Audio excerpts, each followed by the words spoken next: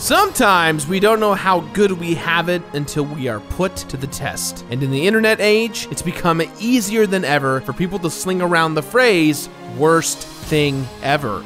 How can we live in peace and harmony when everything is measured to such hyperbole? Well, maybe it's time for something to bring us all together. Maybe there is a point we can all agree on. Maybe there is something magical out there that shouts, "Me! I'm the worst!" Well, it already exists, and it's the lowest bar a video game can achieve. I tried to warn you the first time. Hopefully, we can all come together when I recomplete The Bachelor, the video game. Hey everyone, welcome back to another brand new episode of the Completionist New Game Plus. My name is Gerard Khalil, I am 30 years old, and I am a gamer. And today on the show, I wanted to do something a little bit special, a little different. I thought we'd be doing our own take of The Bachelor. Unfortunately, we only have people from the office to be in this whole episode, so come join us as we find out if I can find digital, manufactured video game love in The Bachelor, the video game for the DS. Again. Why are we doing this again? Hi, I'm Ted, community manager, writer, poet, actor at the Completionist. When I was little, when I would wait for the bus, I needed to occupy my time, so I had found a piece of garbage, and it was a Coke bottle, and I would just sniff it every day before the bus came. I'm Bradley. I'm an editor. I think Gerard should pick me because of my raw sexual energy. Hey, I'm Frazier. What is this? I heard there was gonna be free booze. It's The Bachelor. Like the reality marriage show. Yeah, did you not get the emails about this? Yeah, but what's that big bag of popcorn doing? Is that like another contestant or something, or what? Yes!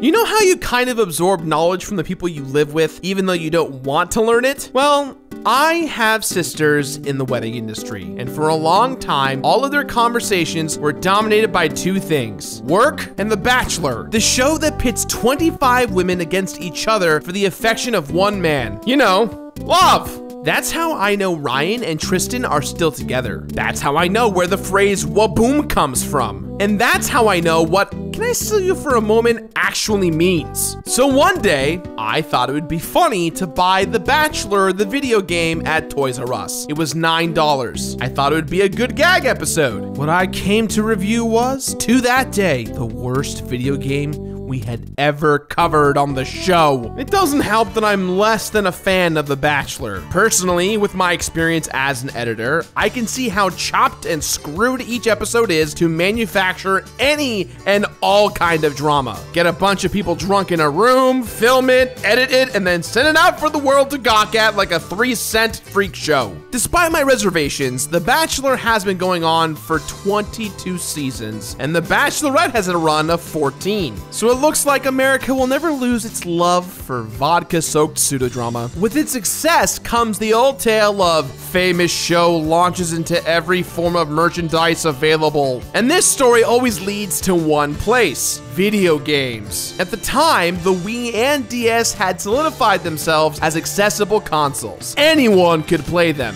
Anyone. But that double-edged sword opened the door to an onslaught of pandering shovelware. Titles that are familiar to an untapped audience but lack any real substance, which includes, of course, The Bachelor. It was never a particularly difficult game to beat. The last time, it took only a few hours, but on my psyche, I can still feel the friggin' scars. Completing The Bachelor, the video game, for the second time will require me to, first off, beat the first 5 seasons of the show. Each season has 3 episodes, and within those episodes are group dates, aka mini games, and one solo date, also known as another mini game. After I've gotten all the roses and married all the women, it's time to flip genders and do it all over again. This time from the female perspective, also known as more fucking mini games. In fact, the same fucking mini games. Then, to clean it up, it's off to the love tester. I'll be taking a series of quizzes to find out how I am as a lover. You know, it'll be interesting to compare my results to what I got so many years ago. Oh no, I'm kidding. I'm just gonna hit random buttons. And as the final part of the completion process, I'll go sit in my car and think about what I've done to lead myself to this point. After a good scream or 2 or 3 or 7, it's off to Chipotle.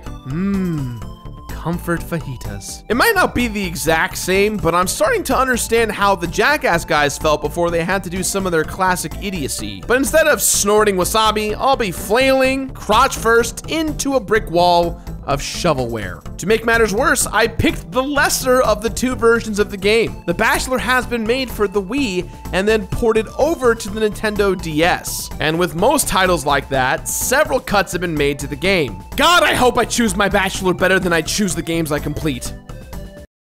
All right, gentlemen. I'm the most passable Chris Harrison in the office because I'm white and I have a tie. How's the group date going?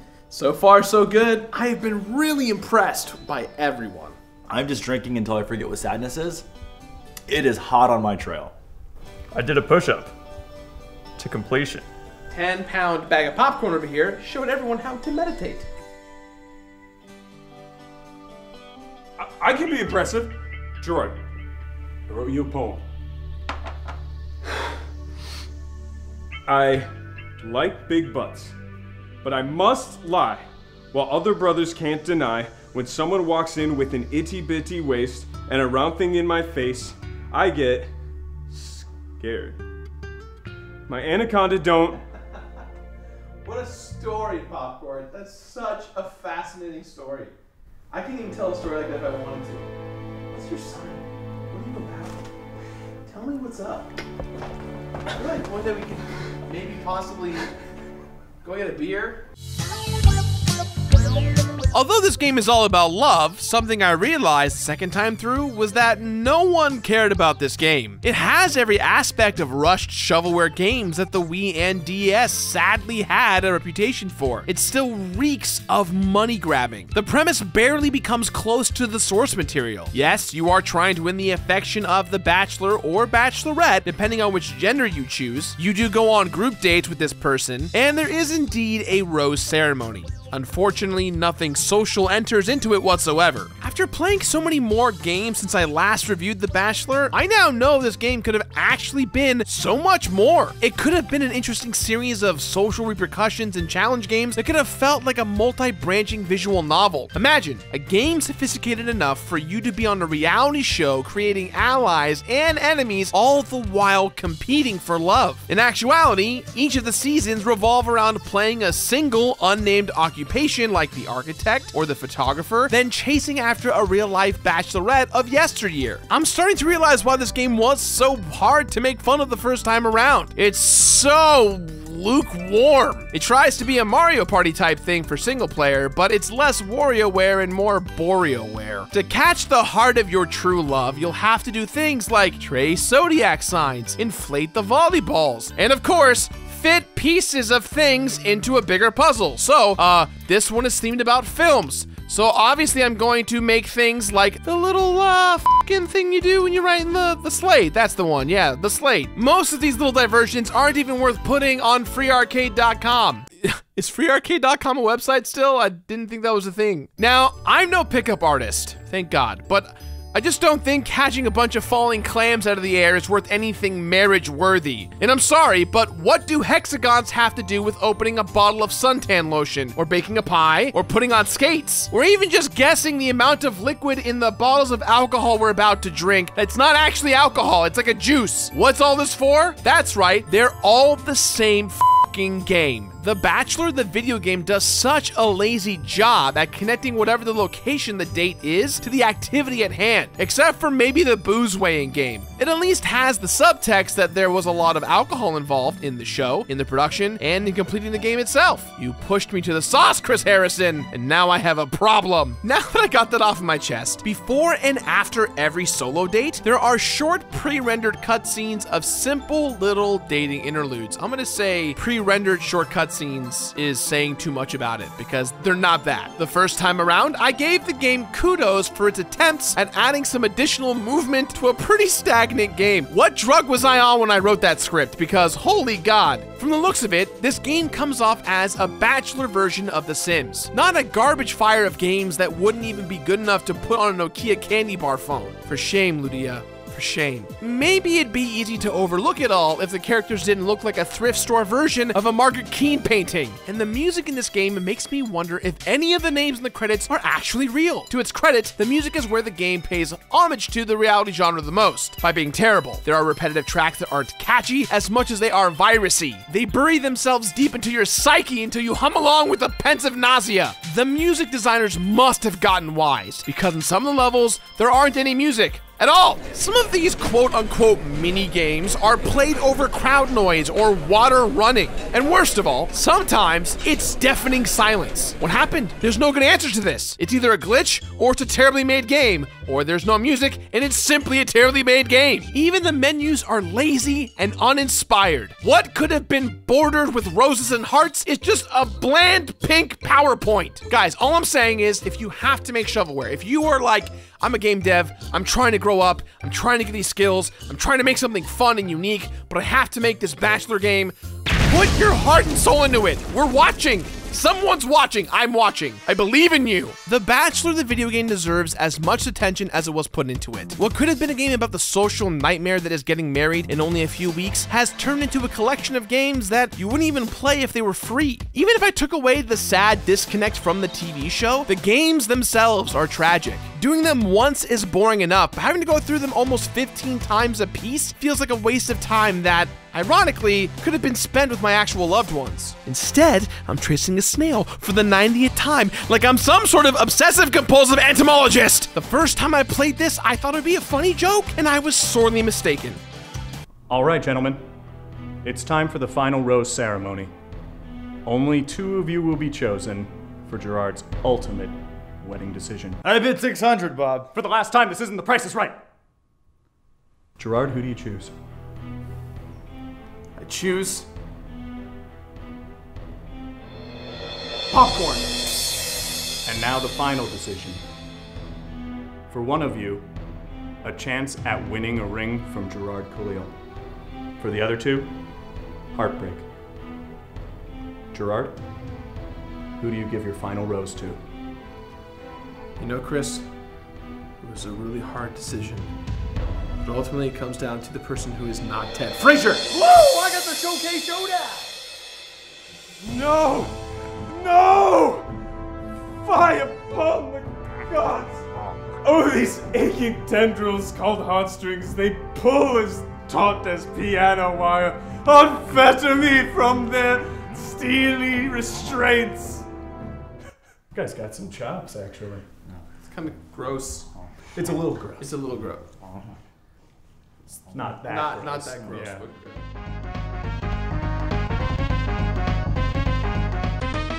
After I slogged my way through 10 seasons of The Bachelor and The Bachelorette, it was time for an easy ride through the love tester. It was easy, not good. They amount to those quizzes that you would find in Cosmopolitan or People magazines. A bunch of hypothetical situations with only 4 answers, and in those 4 answers, over 10 questions, you find out exactly who you are. Or in my case, you find out who Captain Random Poke is. You can go back and check out the FMVs you may have missed from each date, but they are similar to the 10 videos you had already seen before. Although they may be worth going back to so you can watch this.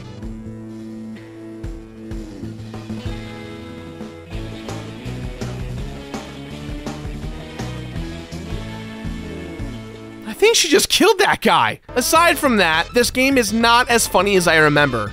In fact, now it wasn't fun at all. It's not like Ride to Hell Retribution. There aren't any chances taken, therefore there aren't any giant failures. The only massive issue is that it's useless. It doesn't serve as any fun reminder of the show, and it does absolutely nothing as a video game. The games are subpar, even worse than some you would see in an ad on the sidebar of a torrent site. And repeating the same 9 games over and over and over again without any changes in difficulty is like holding your arms in the air until they start to shake. The presentation Completion is just lazy, and the missed opportunities for something so unique are too many to count. So why would I do this? Well, maybe it's time to remind us all that the next time you're tempted to label something as the worst blank ever, remember, there is always something so worse. So cut those other games a break for caring. While I recompleted The Bachelor the video game, there were 6 hours of total playtime, 10 marriages entered into, 120 mini games completed, $9 unfortunately spent, but only one special somebody I'm gonna spend the rest of my life with.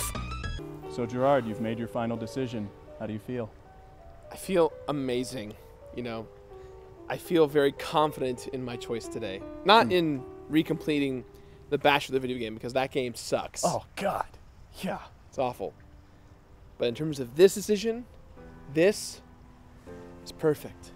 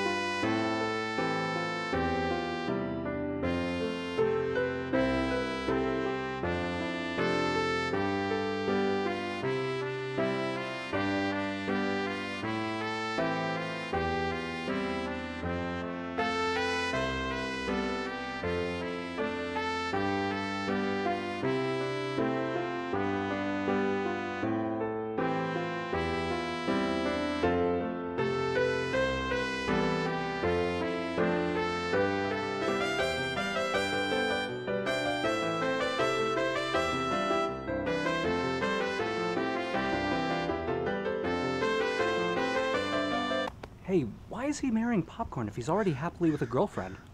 Oh, no, she's just at Anime Expo having a way better time. Oh. Yeah.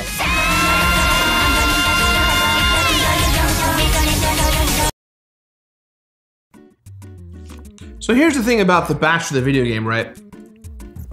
It's hardly a video game. I bought it brand new at Toys R Us for $9, and today brand new it's about $1. That's still too expensive. Be like me, don't buy the game, but instead buy yourself a 10-pound bag of popcorn and enjoy. Remind yourself that there are better things to do in this world with your time than to play anything remotely close to The Bachelor the video game. So, with that in mind, guys, I give this game still my completionist rating of donate it. Donate it to a charity. Donate it to Dogs Without Games, a charity designed for dogs to have more chew toys. It's not a real charity, but it could be. Donate it.